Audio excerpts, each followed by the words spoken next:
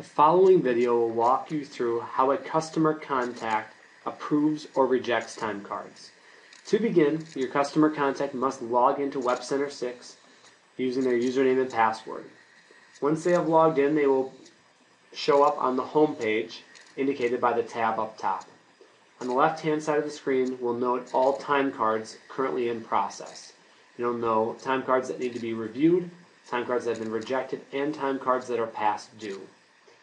You will also be able to access time cards by clicking on the Timecards tab up top, but the Timecards tab on the left-hand side will be a good indicator of what needs to be done. By clicking on the Review button, the system will take us directly into the Timecards tab to all the time cards that are ready for review.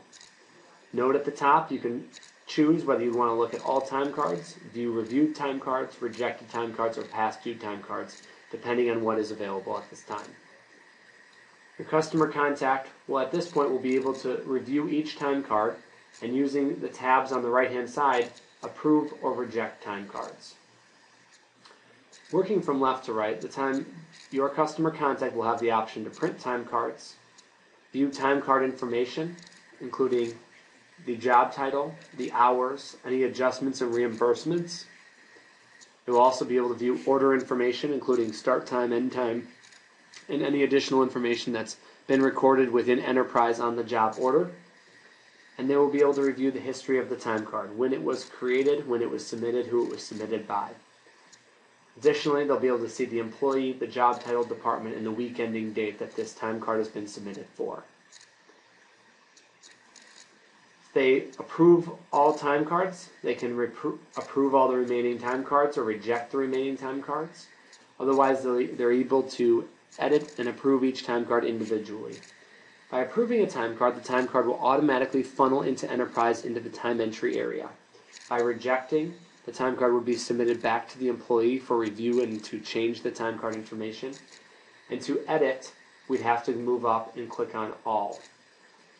To edit the time card, by clicking on All, you'll be able to see, indicated in yellow and by a lock on the left-hand side of the screen, the time cards that have been submitted by employees.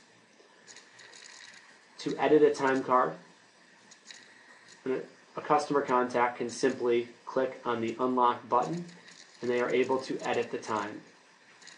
You'll notice in this case we have weekly hours shown and we can edit the regular time, overtime, or double time.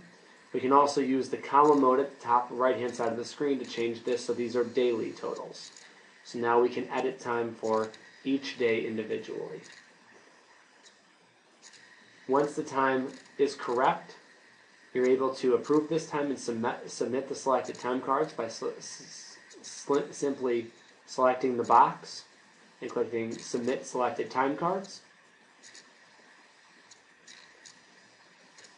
And any time cards under review that are correct, you're able to go in and simply click Approve to push those time cards forward into time entry within Enterprise. If you have any additional questions, please contact our support department or our training department.